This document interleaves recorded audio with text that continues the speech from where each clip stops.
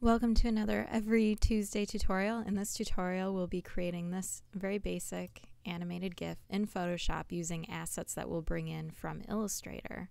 So we're going to begin by going into Illustrator and grabbing those assets and then setting up our Photoshop file afterwards. So let's go into Illustrator, and you'll see I've already got my versions set up, my assets here, but I'll show you how I created the settings for this file. So I go File, New, and I'm using the size 580 pixels by 290 pixels.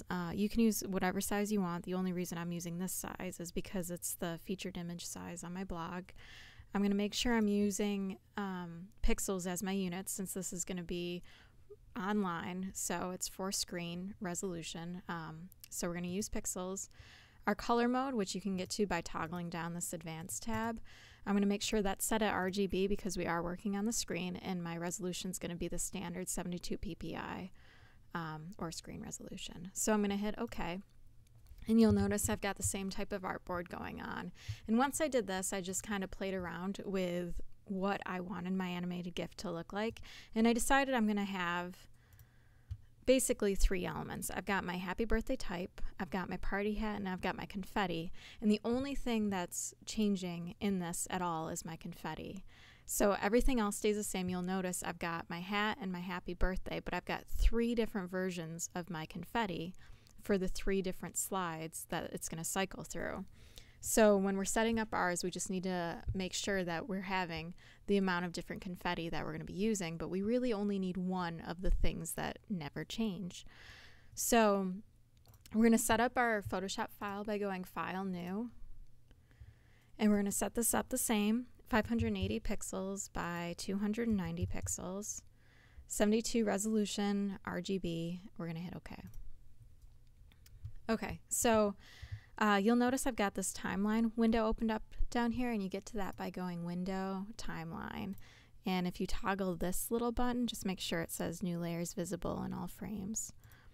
Okay, so I'm going to double click on this background layer. I'm going to label it Background, and I'm going to set the color for it, which is going to be this pink, which you can copy. It's 247, 164, 130 for the RGB color value. And I'm going to make sure that it's sitting behind here. If I click on this arrow, I can switch back and forth. So you just want to make sure that it's sitting behind your four-color. So the keyboard shortcut on a Mac is Command-Delete, and if you're on a PC, you can hit Control-Backspace, and it'll do the same thing. So now we've got our background color, which we know exists throughout every single cycle of this, so we only need it once. So the next thing I'm going to do is go back into Illustrator, and we have to start grabbing some assets.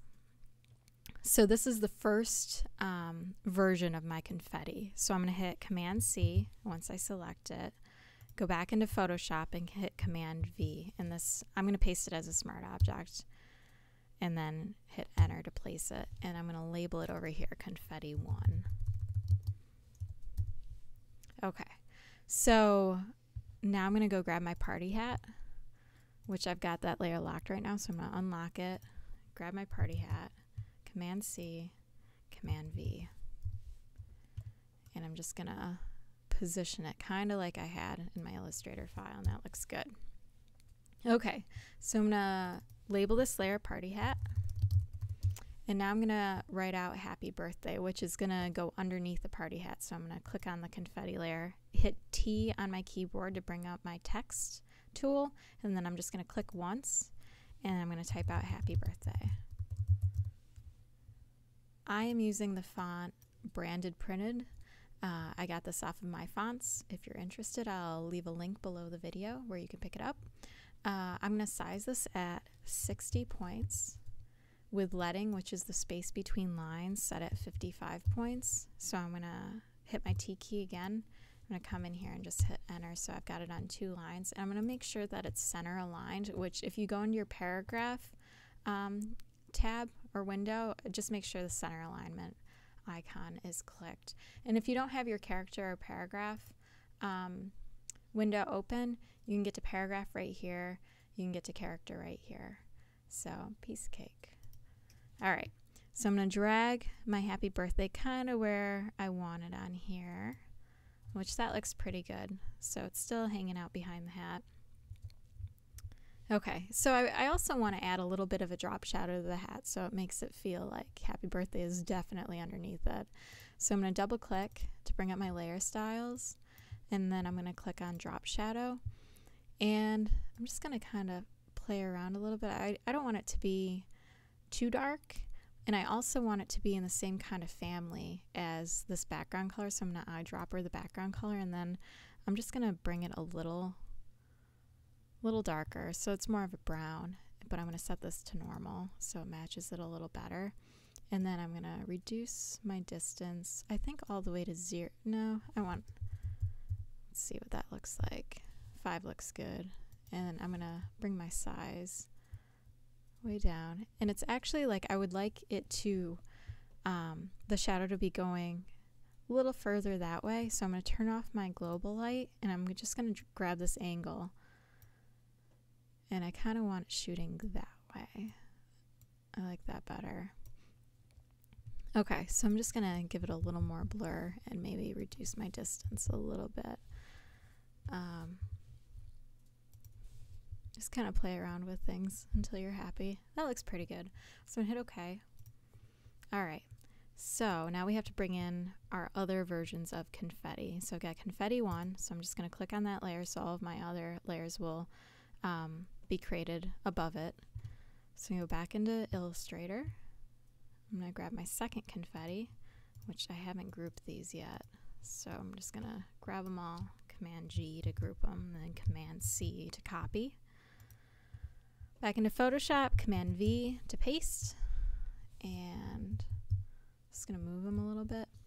And really when I was creating these in Illustrator, I literally, all I did was move them around. I grabbed the same exact artboard, which I'll show you how I copied an artboard. I go to, your layers have to be unlocked so everything carries over. So I go to Document Setup, and then I go to Edit Artboards. And I'm just gonna select the artboard I want to copy, and then I'm gonna hold Alt and then just drag. And if you hold Shift, it'll make sure it stays straight, right aligned with the one before it. So that's how you make a copy of an artboard. And then you can just grab your regular arrow key and then you're done. That's that easy. Okay, so I'm gonna grab my third confetti, which is also not grouped. So I'm gonna lock these layers again, rubber band select, Command G to group, Command C to copy, and then Command V to paste in Photoshop. Alright, so that's a lot of confetti. Let me label these. Confetti 2, confetti 3.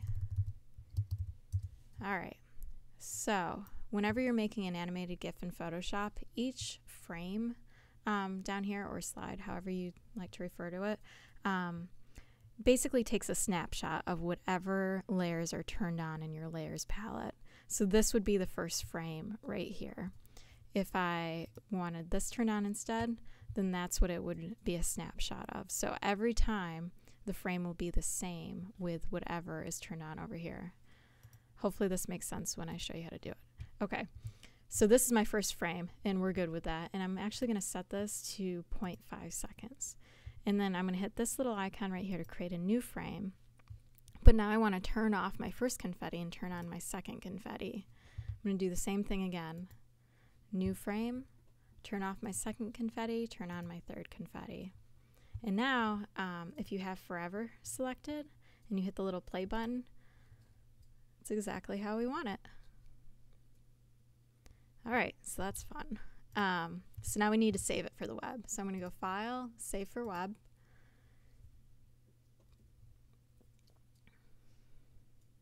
When your dialog box comes up, make sure you have GIF selected up here. And if you want to preview it, because it recognizes that it's an animation, you can hit the play button, and just to show you that it knows that it's going to be animated. So I'm going to hit save, and I'm going to call this party animation. Click save. And now what you can do with it which is what I did with it, is I just brought it into PhotoBucket, and you can save it with everybody then. So here's, it is on PhotoBucket playing, and then I can link it to people, I can embed it on a site, I can do whatever I want with it. So it's that easy.